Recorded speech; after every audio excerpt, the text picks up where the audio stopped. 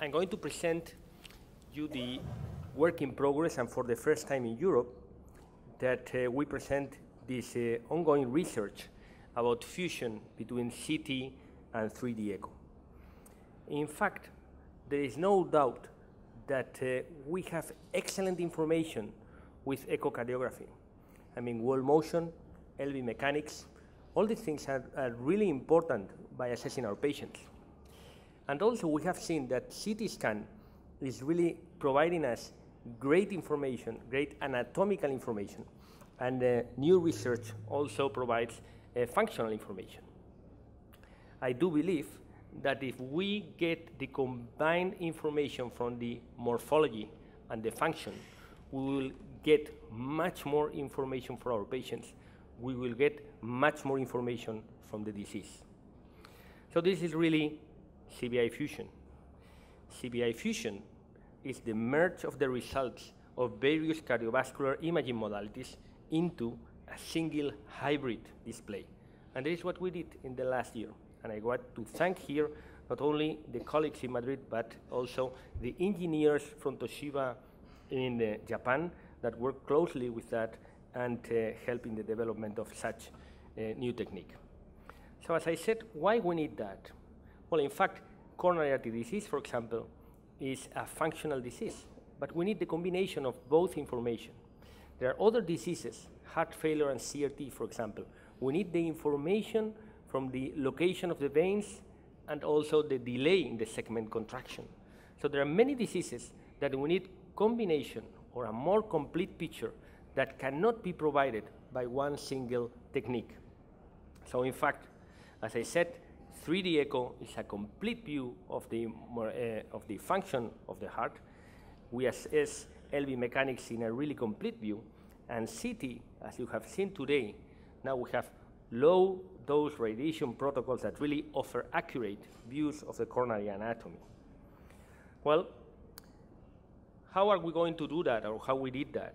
Well, the first step is no doubt is merging what we obtained with the coronary CT and the ultrasound. Just to say that you can do that with the different vendors. I mean, it's just making fusion of imaging. So what happens if we merge the information from a patient that we are doing a CT and later or before a 3D echo or echocardiography?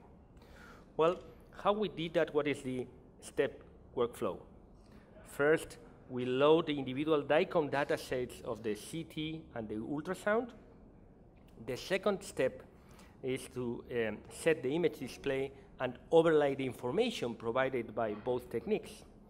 And it's quite relevant to match the axis on the CT and the ultrasound. So let me show you in a step-by-step approach how we do that.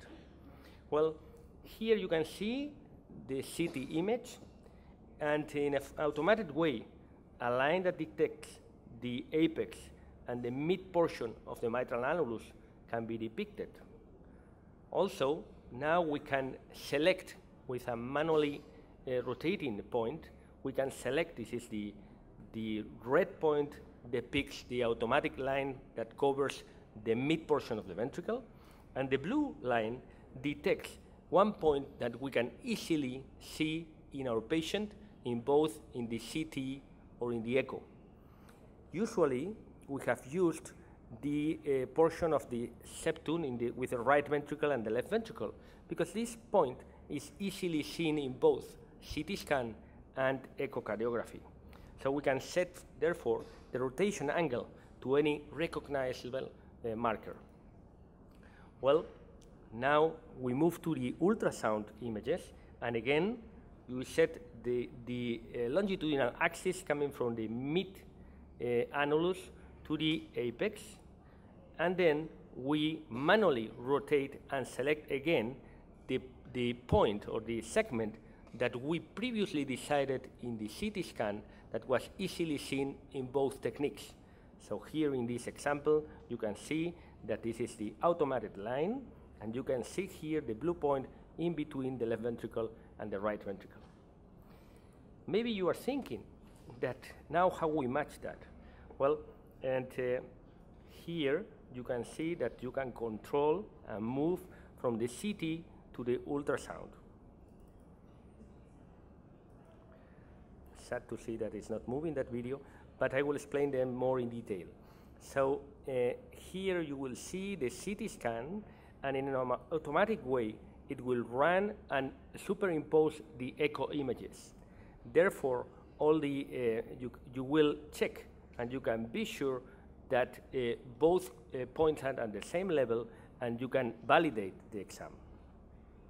What happens next is that in an automatic way, you can also control some checkpoints like the aorta, but you can detect the information from the 3D echo and superimpose in an automatic way what happens with the different coronary arteries, and that will come going from the right coronary artery to the LAD to the different in the different territories. So you can see that the hybrid view will be the one formed, but after matching points with the information of the left ventricle in the 3D echo and the information coming from the coronary arteries in the CT scan. But once you see that, we can go and ask, well, we need more information here. And in fact, we have more information because we have in the echo all the information available related to the LV function. So we can ask that. So we can see that now we have the left ventricle, the coronary arteries from the CT scan, and we can ask about what happens with the contractility. So we can obtain the information very fast and quite accurate in which coronary territory we see, for example, wall motion abnormalities much more accurate than just saying that the septum belongs to the LAD, because now we see the LAD and we see the septum. Not only that, we can ask for all the information that we have in the LV mechanics. So we can see the 3D vectors, we can see the donut view, we can see the 3D mesh. So all the information that we obtain routinely in the while assessing LV mechanics can be now displayed, and for sure will be certain diseases that will benefit for this combination of the information. So in fact, we can analyze in this 3D view, but we can also use the polar map. So we can superimpose the coronary arteries, but why not the coronary veins, if you are thinking in heart failure and CRT, for example, and we can analyze the contractility, but why not the delay in contractility or different possibilities that I am sure you are thinking about. So we can display in the polar map or in the 3D the strain, we can display the torsion, we can display the activation imaging, and all this information together can be superimposed with the coronary territories or with the coronary veins. So let me finish with a clinical case, for example, that we found quite useful. So this is a patient with a 3-vessel disease, and we knew that, and it was difficult even in the cath, but the echo, what provides the echo? Well, first, the wall motion analysis at rest was quite normal. But during stress, we saw that mainly the abnormality in the contractility, so in rest was absolutely normal, the abnormality in the contractility was related exactly to the LAD. So in fact, we decided and we saw that this territory was really, really related to the LAD, and we act just in the LAD. So why we need that? First, let me insist that this is a cutting-edge information, first time released, and there is no doubt that we need further studies, and we need the cooperation from most of you. But we have excellent data from CT, no doubt. Low radiation, new research, excellent negative predictive value, no doubt. But we don't see with that, we are missing information. I think that echo is great. We can analyze wall motion, but I'm sure that putting all together will be much more beneficial for our patients, and we will get answer to different difficult questions that we have in the clinical settings.